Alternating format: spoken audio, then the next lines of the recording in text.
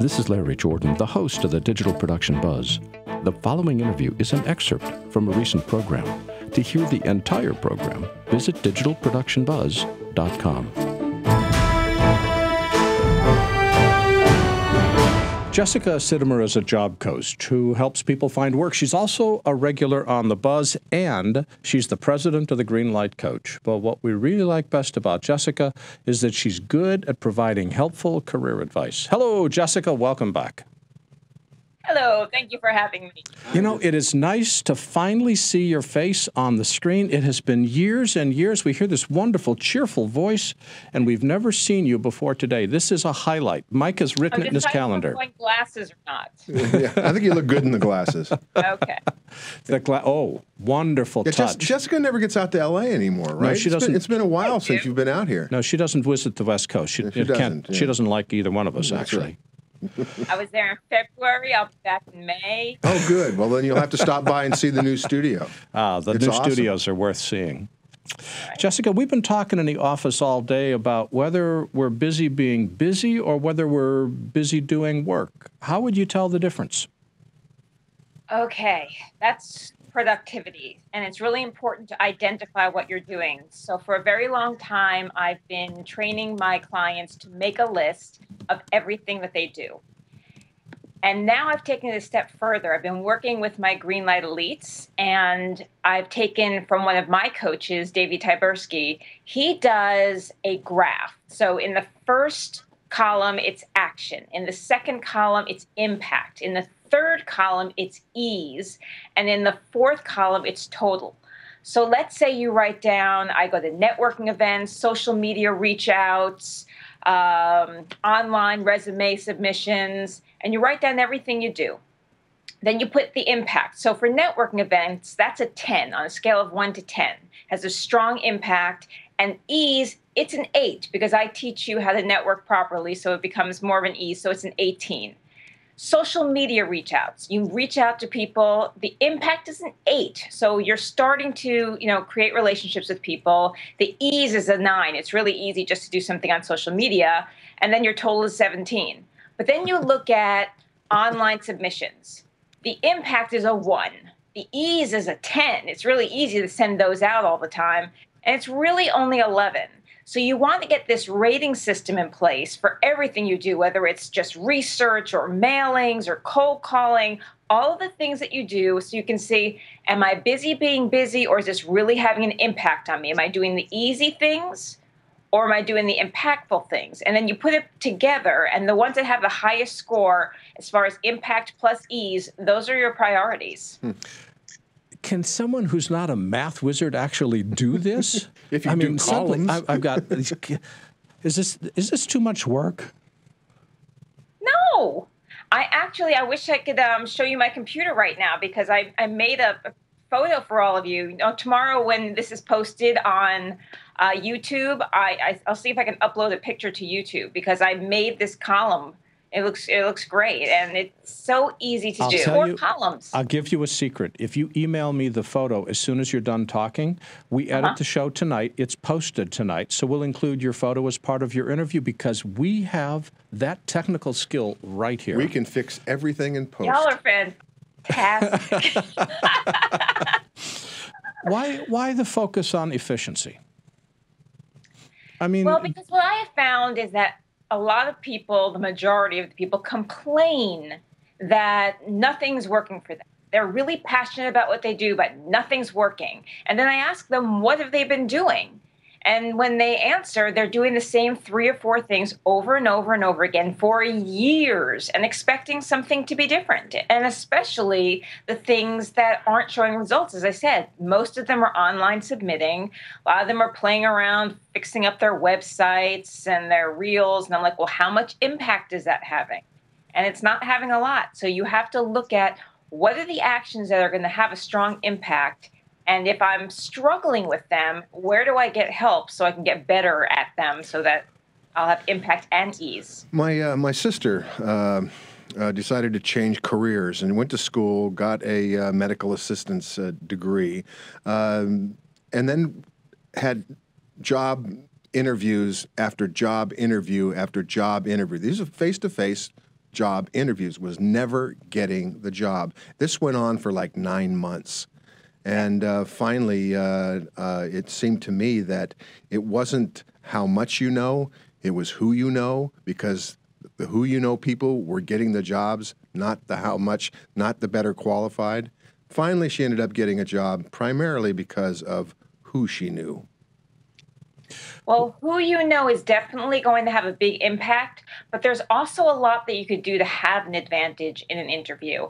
And really, what people are doing wrong in interviews, or they're just answering the questions very stiffly and how they think it needs to be answered, instead of sharing stories and having conversations. Yeah. So the person who's going in for the interview never actually shows up. The interviewee shows up, but the person who this person would be working with on a regular basis, they don't get to know in that short amount of time.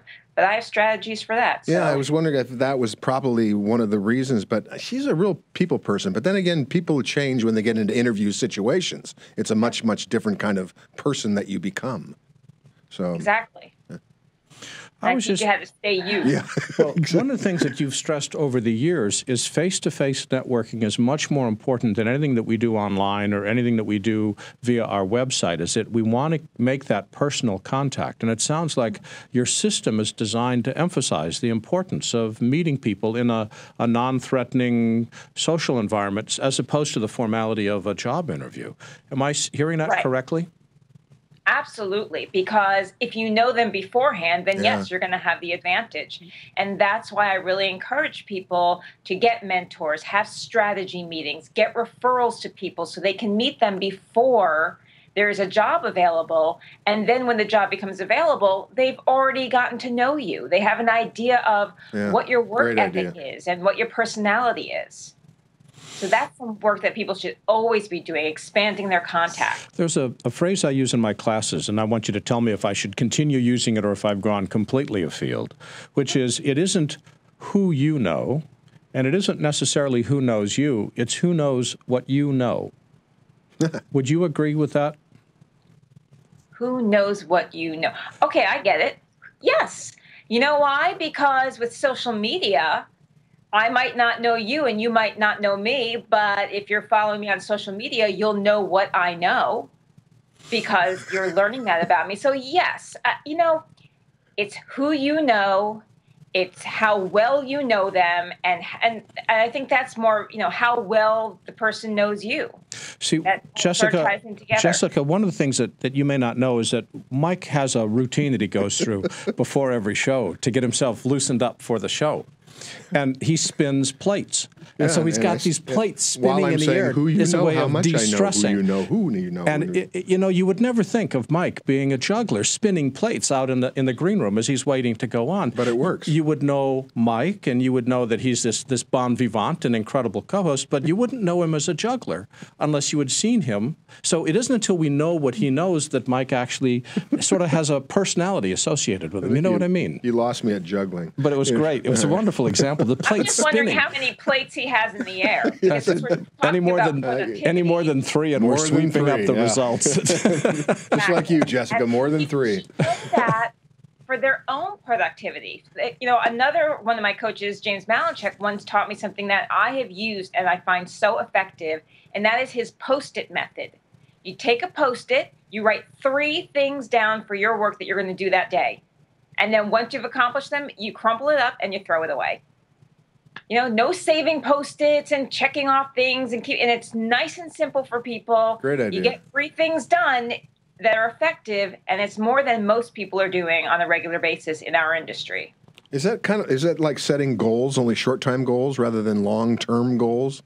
Absolutely, and they should all be targeted toward those long-term goals in an effective manner. Always just long-term goals.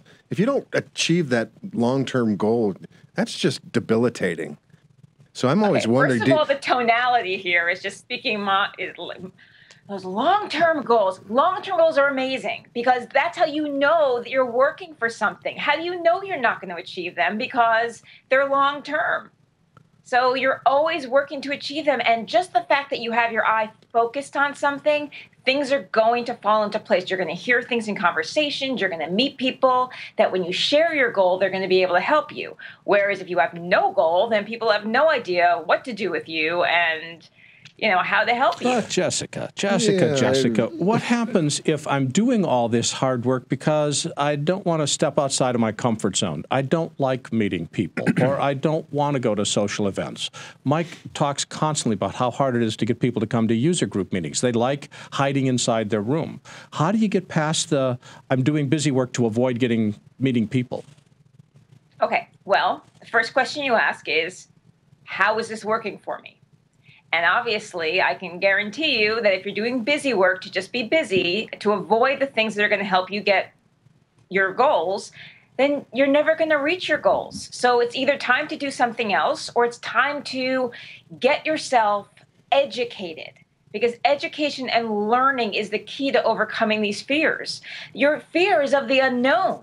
You don't know what to expect at a networking event, so you imagine the worst case scenario of I don't know what to say, or I'm going to be shunned by the cliques, or I'm going to be standing all by myself by the wall and no one's going to talk to me, instead of what could be. And if you don't know what could be, then you need to learn. There are books, there are home study programs, there are coaches like me. There are always techniques and tools to help you. So if you really want this, you've got to say to yourself, even if I'm stepping out of my comfort zone, like baby steps, like in What About Bob, baby stepping to the elevator, that's okay. I've got my Greenlight Elites this month. They're taking action every day. I gave them a booklet so that every day they had one action to do. They were all doable actions, but the progress they were making was amazing. Just because they did that one single action, so which Jessica, is more than they would have been doing. Jessica, we have run out of time, but you have not run out of advice. Right. Where can people go on the web to learn more about all the good advice that you've got? They can go to thegreenlightcoach.com, check out my latest blog for my March Madness bundle sale. $1,100 worth of learning for $97. And that's the Greenlight Hush Up. Thegreenlightcoach.com. Jessica Sitomer is the president of the Greenlight Coach. And Jessica, thanks for joining us Thanks, today. Jessica. Bye-bye. Bye.